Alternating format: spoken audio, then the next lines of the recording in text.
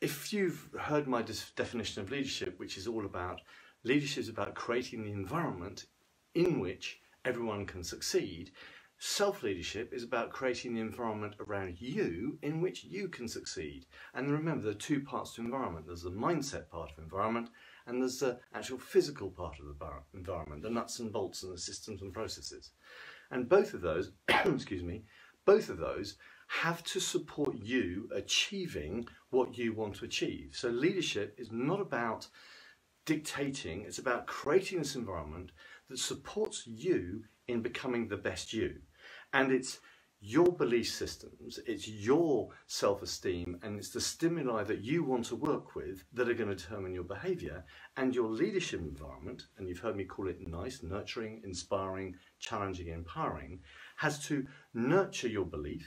It has to inspire your actions so that your self-esteem improves, and it has to challenge you to take on those stimuli and empower you to be better at them every day.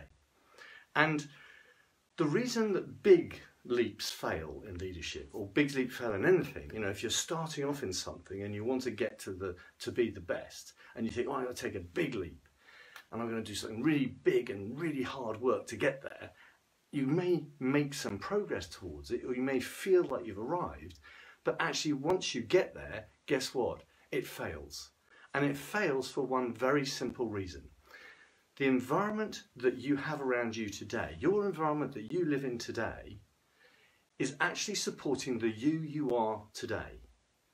Just think about that, mate. The environment around you today, everything that you surround yourself with, your mindset and your physical environment, supports you being the you that you are today. And your environment is going to protect the you that you are today. So if you suddenly change the you are, your environment is going to say, oh, no, no, no, come back in the middle. This is what you should be like. So your environment is actually going to be working against the change that you tried to make. Because big change shows up like a threat. A threat to the environment is not good, so what does the environment do? It suppresses it. And how does that work? Well, we have the part of our brain, if you like, the old part of our brain, Seth Godin calls it the lizard brain. That part of the brain reacts in a prehistoric way. It was the bit that gave us the ability to keep ourselves safe, reproduce, and eat. That's all it was interested in. And so if it's frightened of something, it says run away. If it feels unsafe, it says protect itself.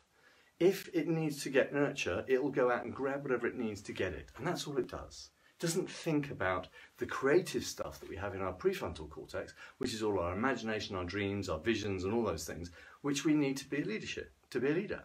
So our lizard brain, in some ways, is working against that, unless we reprogram the lizard brain to realise that our environment is actually here to produce a particular outcome.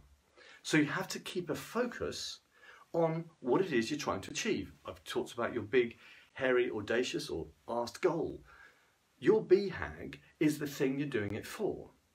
And then once you've got that clear in your mind, you can take baby steps and go slowly as you can to get the job done. There's another phrase I love to say a lot of time. Go as slowly as you can to get the job done.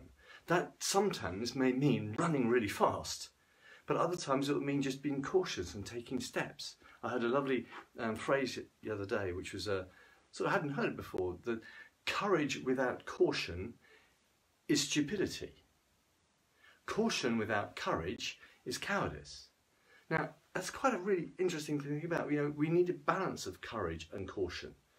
Because if you have the two together, working side by side, there are times when the courage is going to push you through the pain barriers and push you through the challenges, but the caution is going to make sure, as my mother would say to me, you use your eyes to watch every step so that you don't fall over.